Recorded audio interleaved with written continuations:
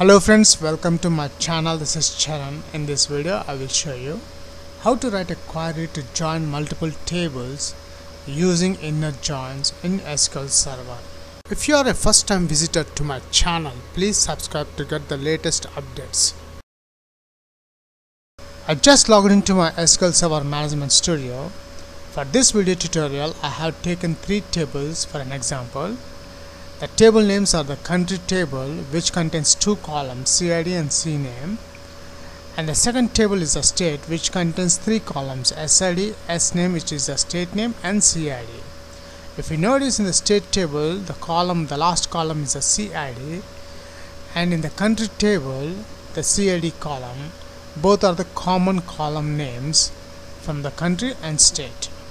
And the last table is the city table, which contains 3 columns, city ID, city name, and SID. And in the city table, the SID column, and in the state table, the SID column, both are the common column names in the state and city tables. So let's write the query to join these 3 tables to display the country name, state name, and city names. These 3 tables I have created in the sample DB database. So right click the database name, new query, select the new query. Let's write the query here.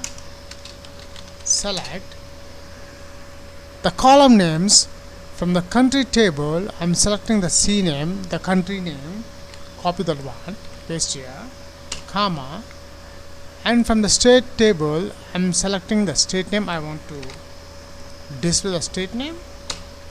And from the city table I want to bind the city name.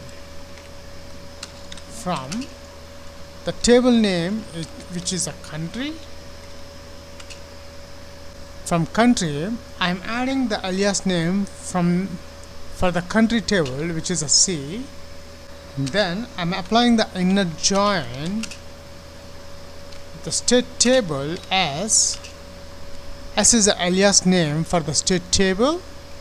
In country and state table, the common column names are the CID. If you check in the country table, we have the CID, and in the state table also we have the CID.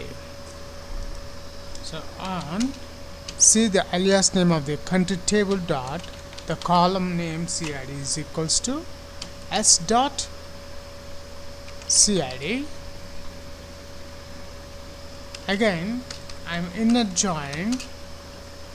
Then third table is the city table. This table name, copy this one, paste here. Let's give the alias name CIT is the alias name for the city table. On CIT dot from the city and state table, the common column name is the SID, and in the city table also we have SID.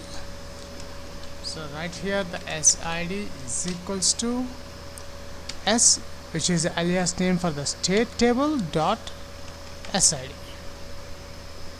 semicolon. That's it. We have written the query to join 3 tables. Let's execute. And here we got the results.